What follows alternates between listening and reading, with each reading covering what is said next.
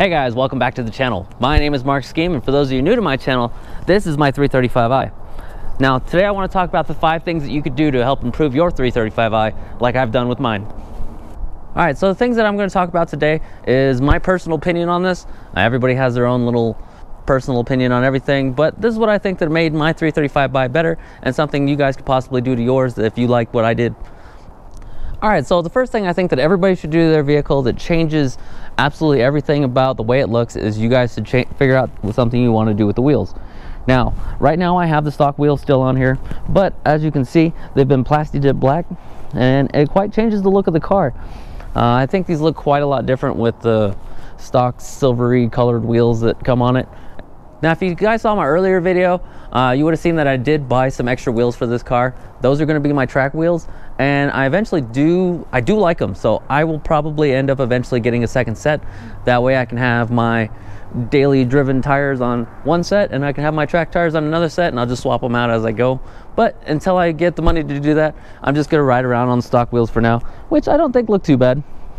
Alright, so the second thing I want to talk about is the rear of the car. Now, if we take a look at it, I have added myself a little spoiler, and I think that greatly improves the look of the car.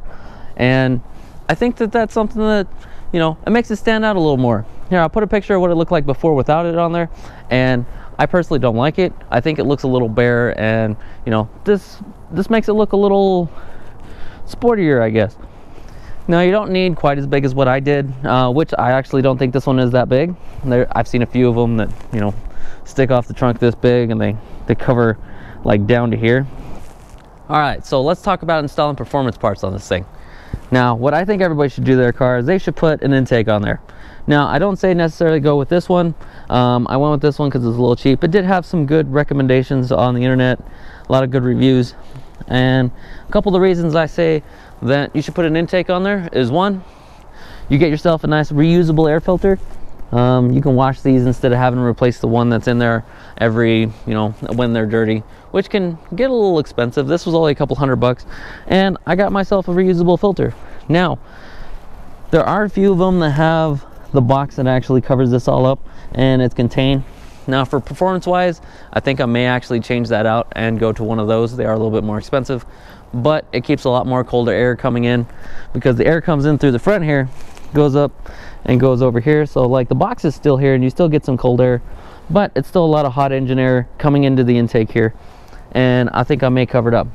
But one good bonus of it being open like that is you get all the cool turbo noises.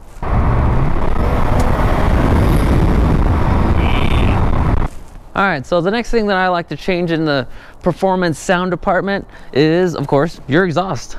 Now, as you can see, this is not stock compared to what comes on a 335i. The rear diffuser has been changed out by the last guy. I do want to get a different one because I do have a few spots that are, like right here is broken, and there's a big crack right there.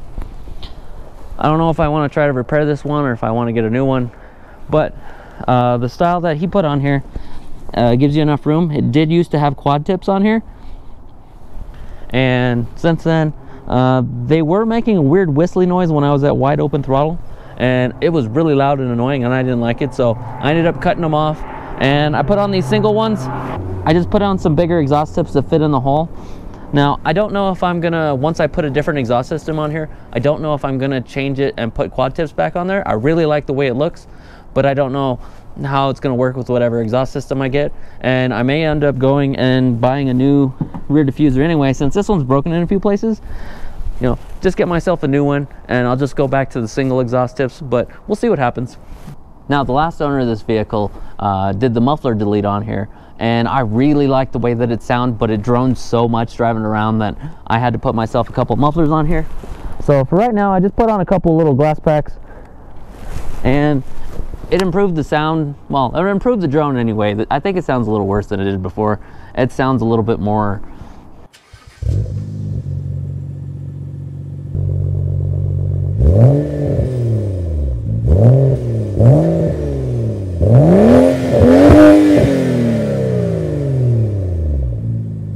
I don't know. I think it lost that like hollow whoop, whoop, whoop, whoop sound that it had when it had the muffler delete. but I think it still sounds pretty good. And most of the drone has gone away. It still drones a bit, but I do plan on getting a different exhaust system. I'll probably get a cat back one of these days, and once I do that, hopefully it gets rid of the drone altogether, or at least most of it. Now the last thing that I think everybody should do is they should get a tune on their car. Now there's lots of different tunes out there. Pretty much the biggest one that I see from everybody is going through MHD, which is what I did. Let me pull it up. So this is the MHD tuner. It's right on your phone, and all you have to do is get a little dongle that plugs into your little OBD2 port down there.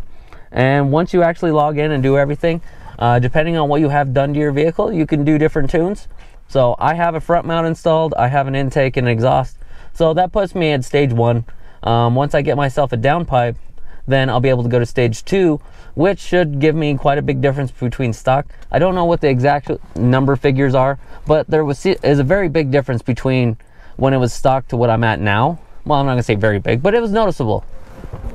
Now, if you guys like what you saw, smash that thumbs up button, and don't forget to subscribe and hit that notification bell. That way the next time I post a video, YouTube will let you know when you can see this car again. So I will put my Instagram handle down below. Thank you guys, I'll see you next video.